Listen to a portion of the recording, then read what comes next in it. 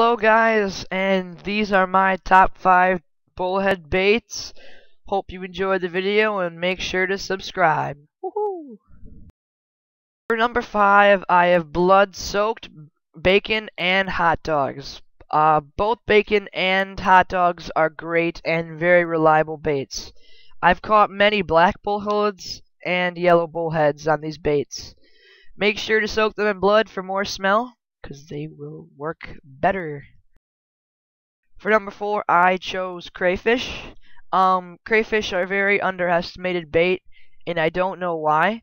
I've had very great success with them, and I like to clip off the pincers and crack their back because it releases more blood and smell into the water, which will attract more fish. Trust me, it does. For number 3 is cut shad heads or bluegill heads work great for me. And you really don't need to pay for them because you can catch your own bait if you're in a place that has them. But bluegills are pretty much everywhere. So yeah.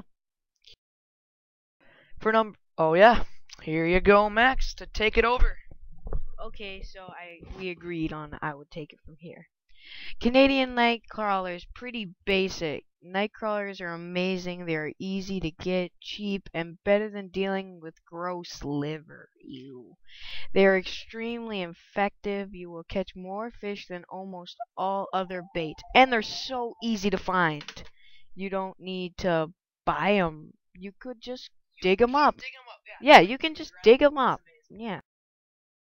Cut chicken livers. They're the best. Their intense smell and explosive flavor.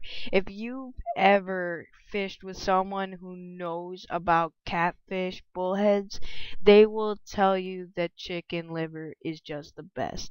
It's worth it. Hard to get on the hook, but it's worth it. Try freezing them. Freezing them, yeah, can be really hard, so just freeze them. Thanks for watching. Get some fish, yeah.